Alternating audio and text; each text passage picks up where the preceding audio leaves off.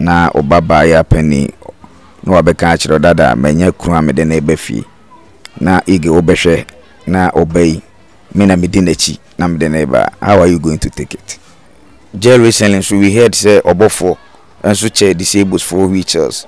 Name na Herbert Mensah be chair wheelchairs e ma disables for about one de ofro TV o kuswa ohun ni nyina ye challenges a emmoe ma ye nya tenka even kula no say general manager na programs manager or fa wo ha no ene na ebia ye able but watching who knows now so be disabled on fear kra because say itimi cry say a government crack condoms and normal be ye use na untimi my disabled wheelchairs looking at expenditure yedema Black Stars and sports in general or Ghana.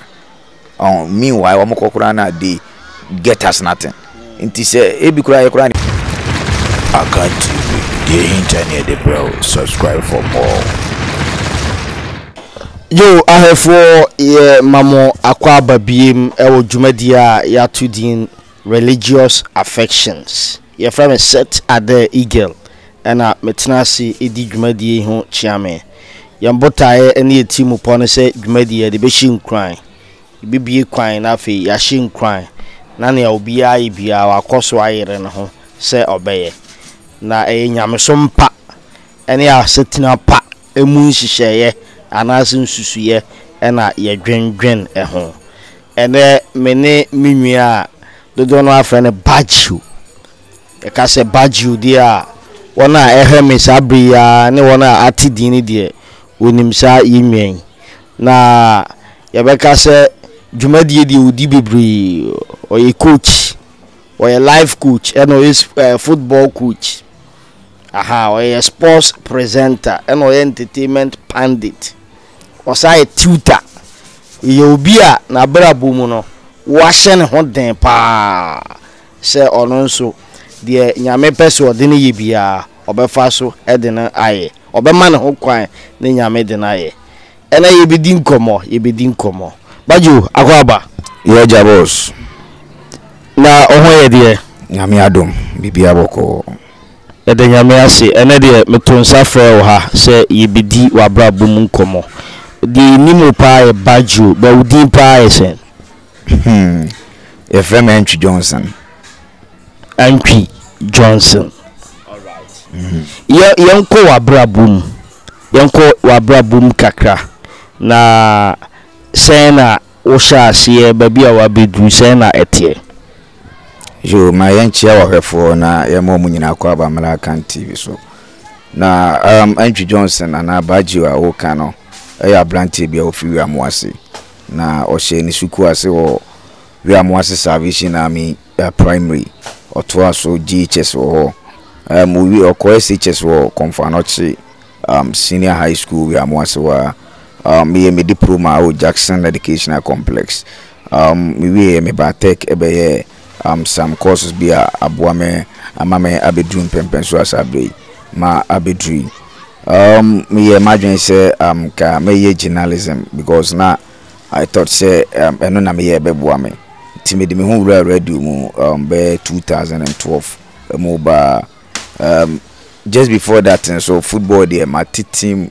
from Costa be through division 2 am ya bebo me daily crowd baba yala sports stadium 2015 and just unfortunately say na due to one or two things we couldn't make it to the first division and football there my dear for some years and your YDSP football yo we there wa born tough but you be kum kakra na we there ma menusu sa word no ye free bibi disability e Ghana ha me there minim wa dwen kire fa ho but ya almost disability Africa do say the brofu bi ba say physically challenged ye hwe sa entiase ene sa bobre no a challenges be na ufamu a watimi have pass through all these awabedu sa break enye present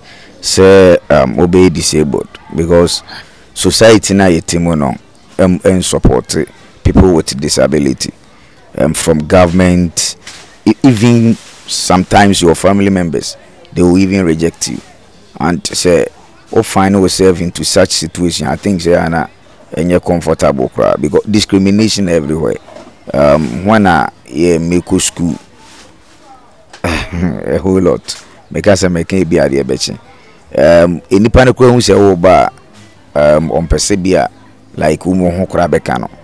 Especially say, "Oh, board the car crowd from one place to another place."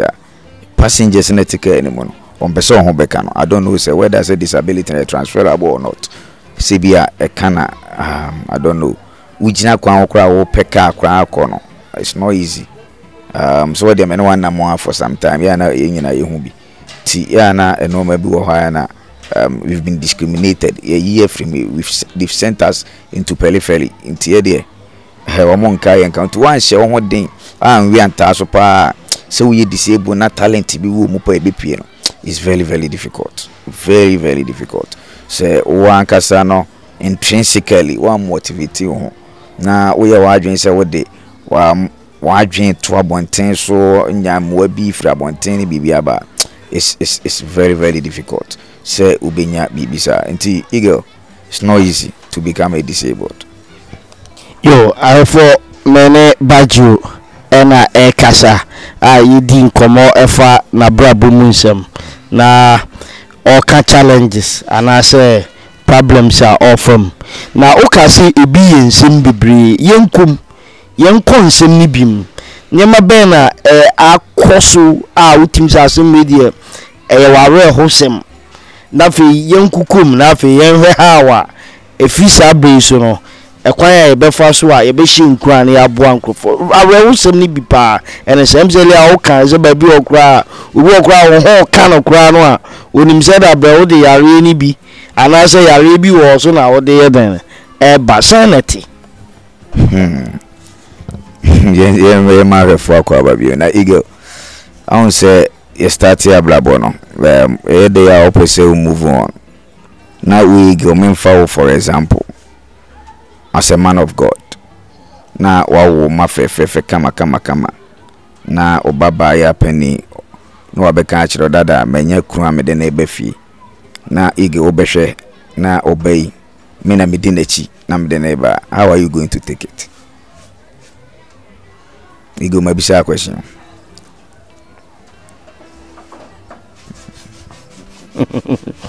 But you mean mabisa question.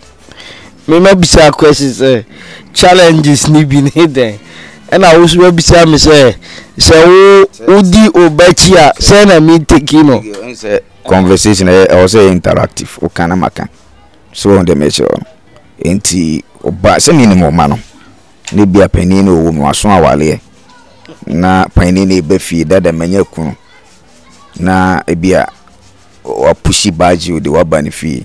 This is my husband. Ego. It takes people with good heart. Okay. Say be accept.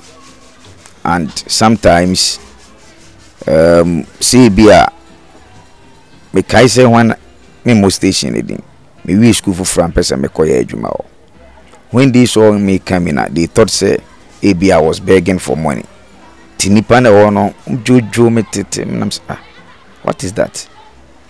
And I told one of the guys, say, do you know the reason why I'm here? Lo and behold, let me cross certificate be. Let me each them. The horn was started to all recognize him. They say, I mean, yeah, Obi I may beg. But the moment they saw me in a wheelchair, they thought say maybe I was begging for money. And I was not welcomed at all. Very various institutions say, some office I may be my dear. One of those challenges. Okay, challenges in it is a disability actor. Ye cano a abrosan so. Nti e basa say na way. Yemfa say what the can touch on intrinsic. Say na way a ultimi move on because as a baby ye kan nyina no. What's a show honden? Wako college, wako twaso, wako university, and once I would twa nti die more din nyina no. But you are I will baba me wale. na say oni oba ewo ho a woni na wo se me wo ba me nwale okay di say na wuti show hu cry. Oh, say you read a lot of books and in asofo pia you know manam and how say incline and the moment that me school no me share me hoden me pay obi will discouraging nipa. No, may I have that kind of spirit say I can do it no matter what. Intime no say woman is part of my DNA. Ti me there I say no man there and they am no cause I've overcome them. To no amount of treatment I would be mamia me feel say me ya na bibisa. No, I've overcome all those things. Yeah, bompa say ja nyame de bisi na ebia kan busuafo ne adofo nyina, but those things in the very difficult enye easy on say the government of the day and our government be akuleba or see your common fund no the disables idea ben what they to say can they do disables in our district. Do you know what they did? Omoto fridge bro who disabled na I don't know say me no the fridge ne blame na fi me din so agu na me dey aso eton dia. That is what they do over there. Instead e be nipa no kra no o ho kirem na tade shem ne ndam na didiem very difficult, but these people don't consider that. No page fridge no dia blow in the first we are going to pay like bill a final benyeska and soon now they go free now credit disable now wo koton so no. How sure are you say people will buy it? I believe now you go to now we are disabled, people will not patronize it. And I'm saying it from experience. So what I say, the government they are not helping us. Look at our wheelchairs. The no kujina market so pay wheelchair back 1,000 Ghana. The ni pay mu ye what and chain baby. She be bridge gujina kwa wa Moses riska. Obeden 1,000 akoto wheelchair. Dear measures na government ni put in place. Say be a annually be a baby disabled be a wheelchairs, crutches and slippers. All these things are not put in place. Into on mining in general. Buama disables as a my mobile. Into ego is a whole lot of things. I have for many baju and eating komo akan television eso. The religious affection. Ti ye the motivation also what the mafu for and then the challenges also go to ya can't see me bring. But you young personally to say ye bay wheelchair ya ultimi yes I the faka na who say who assistants be sometimes because na money pa be mi ensa na sa account omu nyina utia wonka say na eno so abra boti Ego me and Cassandra be one of those things I make a shame me cry say though I am a disabled but God created me differently because me who how any people who me almost see Jim na yeah na sometimes it baffles my mind because me shame me nuanum bi ni bi omu wura nipam do me kwa manya sa do any bi abi wura nipam for the first time ye be pamo ye be tete but after nipa ni be hu dia wo ye ni omu a the way be si aka aben ho no wa na wa feel excited entigo nipa ne de e bi boa me pepe enkola ya me no mo na mu if I am to pay them can me make us mean to me because the kind of assistance that these young chaps offer to me, you know, I brought you an interest so ti Oboboani pa but moi no more they boame. I don't pay any of them moi and they pay boame. The nyame asese moi no so nyame yi nkrofo a eboa menim se wo so wo boa nkrofo baju na o kamwa eye emrantie ni bi de boa o te se bi a o foka obi be faw o faw guni nsem na o do afoka o si a obi be faw na yenhwe ne se say the wusi da wona se na eko no eyade a ne wo hodada te se bia ye wo no na wo ahoden ene ba sha anase wunyini ye na wu ne sha Ego. Bajo was not born with a disability. Bajo nante edru age 6. Na Bajo woke up one day and saw himself being paralyzed, and I was rushed to the nearest hospital. I don't think it's be prudent to me because omoka hu bi pa na ebi maintenance or review, and unfortunately when I'm at wheelchair, government hospital ana government hospital pa. And it says Obodi. Say government hospital there. Say because a private facility but so office any prudent let's treatment na nkuyi. Not at all. Though I was young then, but per what my parents have told me. And kakra bia me so me de mani hu ye no. Nurse near ya de me ko share nsa no. She didn't help matters at all, and or contribute to about 70 to 75%. My baby a medru. Ha. Yane Bajo, me friend Ken Bajo, and edin komo or religious affection ho. Yen comments and I say opeso contribute to na ochewa adwene a 0243 27 1811 0243 27 1811 ena obitimi de wadwen chenso e de afaso ojo yemra afi sede yeso yetete sede yakan government timi boa disability for ya beverage ya iwi wo hoso a wo tisempanimfo bi so ya doye e basa ya na usu hu ne sen wo fi senka ba o side asen nkensi. Ego, let's call the spade, not a big spoon. The truth of the matter is a favor son. Obete me ame wofa o say kwa me despite o che kuna fu enoma.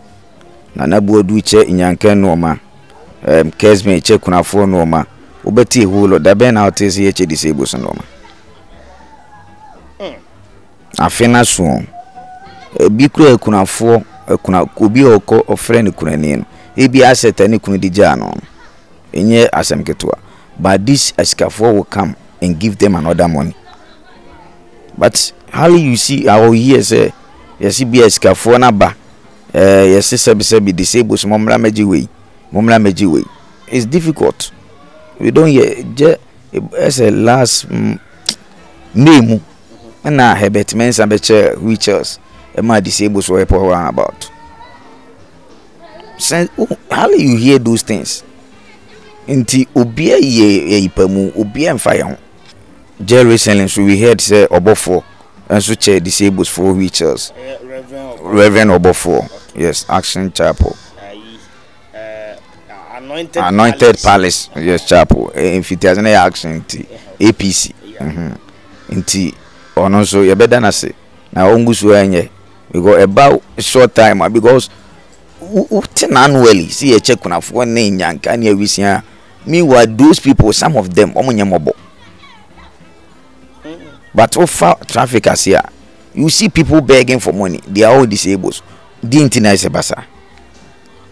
But you o personality so. To say, see a body no. Wakwa no. Na ufi say ahoden wo fam.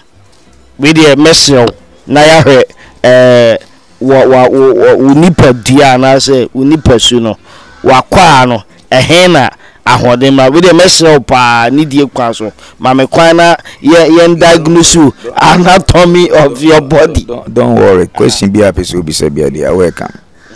Me nine yen sha simfi o nine no o nine senate me nine dey when head then adwuma pii sa so me rate na be 15%. Head then adwuma pii sa apart from Sibia entimi ngina ho no atenken wo nan no mu so te sen wo te se bi a ye de yensa so wo nan mu sen na te bi a wo betimi atoto ana gina ho sa wo so me mo amete se wo so me mo utimi amete but as to say me move na kwa abade no okay yemma wonsa te se bi a wonsa wa bakon ene wonsa so sen na nso te Mensah nifa no ye adwuma che benkum ni atwere metwere pa mekai e watershare ne yekoye semester exams bi lecturer ba ko se me fa let mlan ye ma me minis ni binkan I was just laughing because me no twere metwere jaw nti eno de na me ye nti eno de Mensah nifa ne de ahodin wo ma metwere pa na bunkum no na eno so ahode no wo fam benkum de ahode no wo fam kakra na ohwe wudi pa su ni nyina sisi pa se wudi djuma meka se ehin na wa ahode pa ewo sisi a wo coachi omo ye meka se jogging ne de ka se physical sa trot ne ho ne ma what honey be our command and as a instruct enti ehin na wa ho den wa udidi uduma adwen so adwen megabyte ne so pa nti adwen de bolobo adwen megabyte no e wo so tonbaju ena menene din komo religious affection eso said the wadi kan aka no ba ne ni pasu no a ne nine no said the kind no see about ahode e 15% pe eba ne nsa ni fa ne de chiro pa wo de ade to ebetwo bebonkum no na okan nyina abomu a ba bia na hoden ye ni nyina so pa na adwene die oni challenges bia na adwenem ena bana no so a na no mu asem nso e kasa pa ano ne de odwina ansa na watima aka nti se adwene ne so ye de ano ne be kasa obi o adwene no be o communicate so den ene modern ayifo na aba ne de na adwen so bia kasa na ya na yesi disable so ya na me pef mini ase ne sei na disable no ye obi nso a ogina ho kama ba na adwene nya adwuma. Some of our ministers, they are all disabled. Our MPs, our presidents. I don't want to sound controversial, but looking at some decisions that these people will make or take, it clearly means that they are disabled. And I'm not the meaning of disabled, any the old kind, I know you agree. Just say, oh,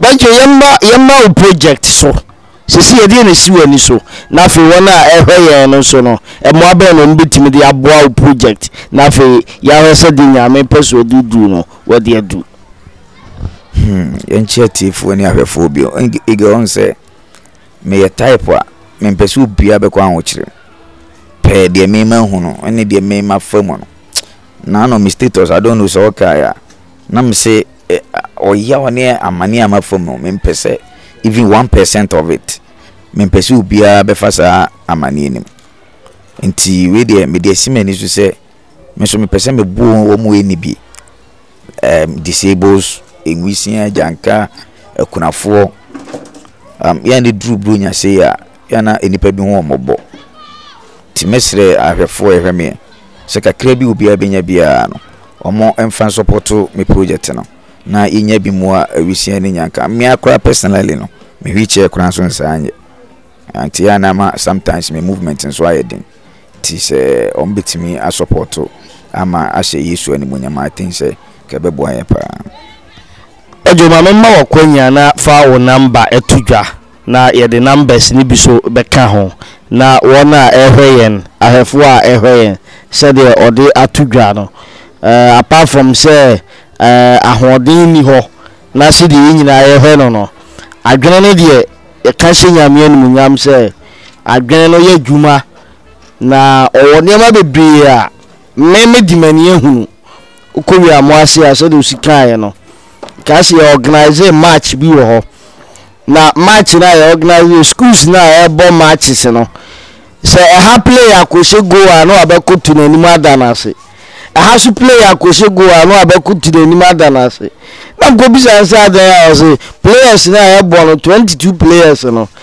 emu 18 from both teams ni nyina am nkwara enti just at hamit na nkwara nkwa na ebo no enti emoa anase sikasemu de eba ebehia papa ji ofa number 2 dwa na ahefo a ewe so emfa mpacho me number is 0248 30 87 84 0248 30 87 84 pacho se sisu biem 0248 30 87 84 0248 30 87 84 we bajo number odi atudwa ya fa kwanya we so ya dika kacho se program we program a edition kran na fi ya hwese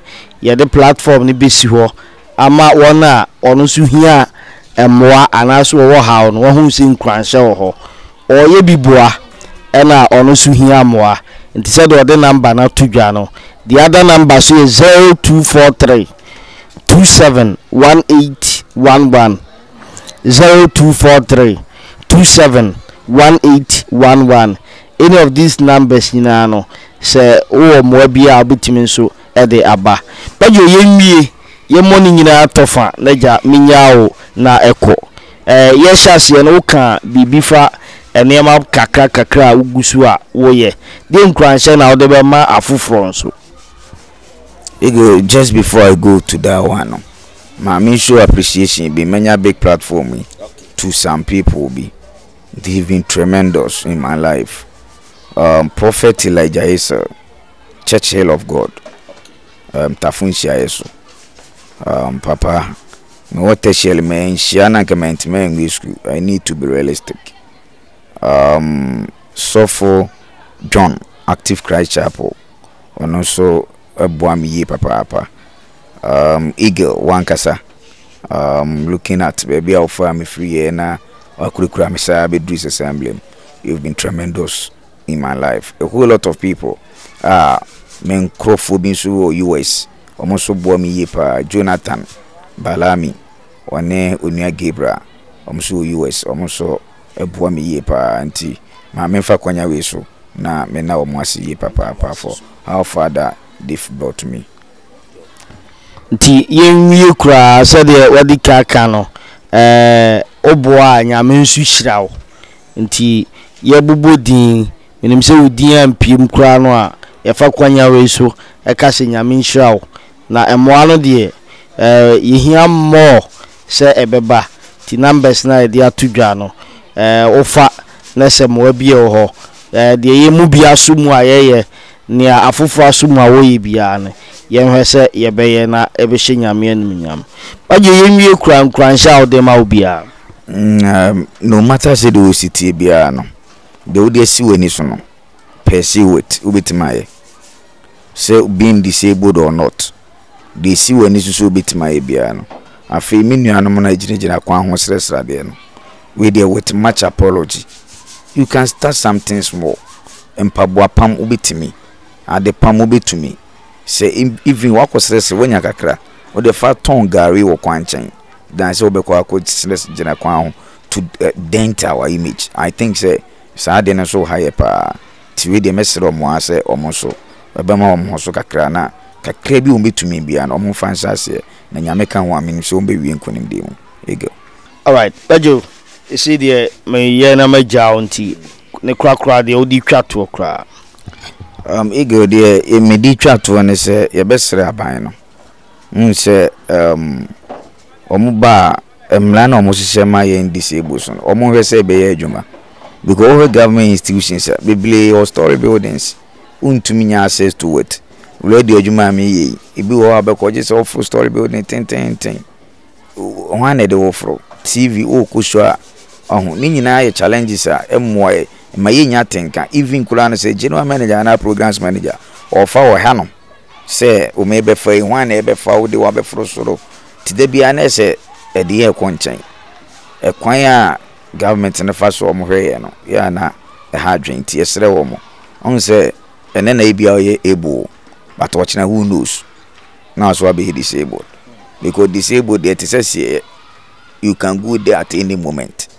tiesre omoma omoni enkuye ho na omonhwe ekwan ombefa so ombeboy e movement mukura na eden jail recently say two boot credit they were disabled but now what do we see ubeduro able standard that so omoye eho adwuma ye no ma bi e ha adwen aban no there on fear kra because say yetimi ko cry say a government crack condoms and no ma bi yen yusu na untimi ma disable wheelchairs what's the essence in it enipa ne ho kire no on san kote 10 na me manya 10 million na me hia wheelchair kra won buy it because me won needs be believe ya beboam inti se government ne kra e hye mle bi ato na e bi afi bia na mfi mienu bia mo ma ye free wheelchairs I think say it is a step in the right direction beboy ye nyina go me against mtia obia looking at expenditure yedema black stars and sports in general Ghana meanwhile omokokura na dey get us nothing inti say ebi kura na ebompa ye bonitia because mo hwe ye mo ma yeso ye feel say we are part of you so tiase I think so me say beboy ama ye nyina ye ni age T3ARS medibisia na ya ka kire tiefo ne ahwefo se omomoye na omomo akakra na omode be maye no yesu be use no judiciously na ama emfaso abaso ama afoforo aba anya so emfaso afin so ebesia na machia super link up of Light FM MB Prince co-fanti ene Light FM presenters ni nyina mechia omunyina super Paju esumeda sipa se yatunsa for any able person can become disabled tomorrow nti yinhweni ye na fe yeso yinshin kran sede na ye kan kran hye bia ebitimi bia no yeso yemfa nhye na enhye nyame anum nyam or the contact na tudwa ana se 0243 271811 emwa bia ebitimi bia no obitimi de aboa ye from a set at the eagle and a religious affection me de ebaye yakra mo ye be se hia embrace me edamase